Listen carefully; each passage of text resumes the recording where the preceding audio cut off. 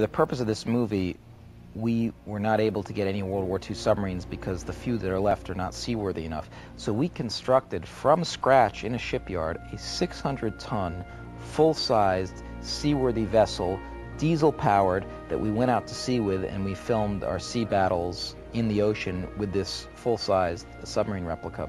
Discovering that the predecessors of the submarines that won World War II for the Americans were boats that were designed in 1917 and were called the S-boat series, or R-boat, S-boats, and a number of earlier submarines that were based on Holland Lake designs, which ironically enough is what the 7th Sea for the Germans was based on, but a very new version designed and built in the 30s.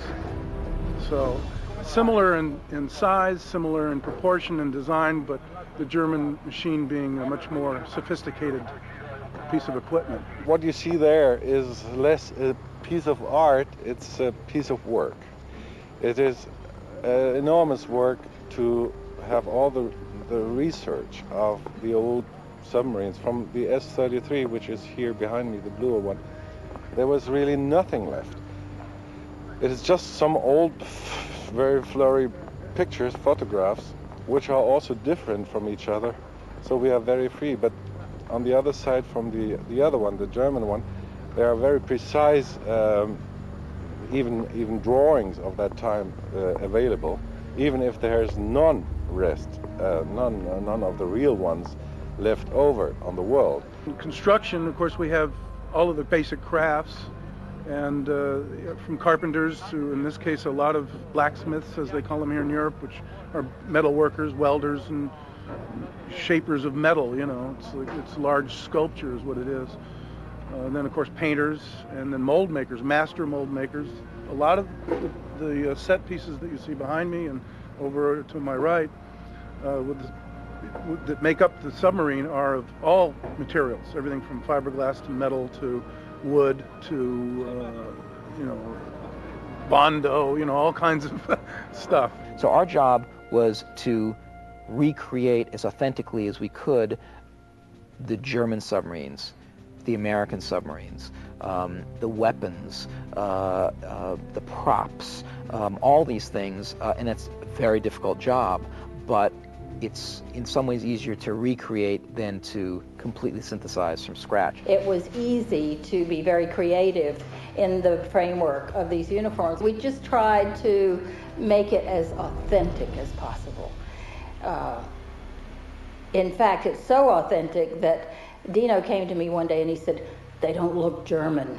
And I said, "But Dino, that really is the way that the submarine service looked." And I think he had in mind much more that terrible SS military look. I've never had to make as many clothes, and it was fun to do. We're doing things in this movie that have never been done before.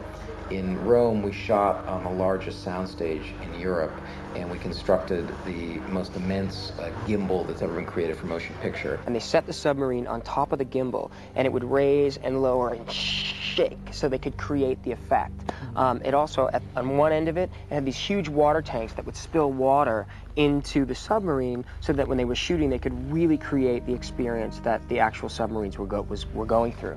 And for us, what was great for us was that it felt so real. This is one of the biggest open water tanks in the world, and they have constructed two 100-foot rain towers, and I've been told these are the biggest rain towers ever done for a movie, motion picture.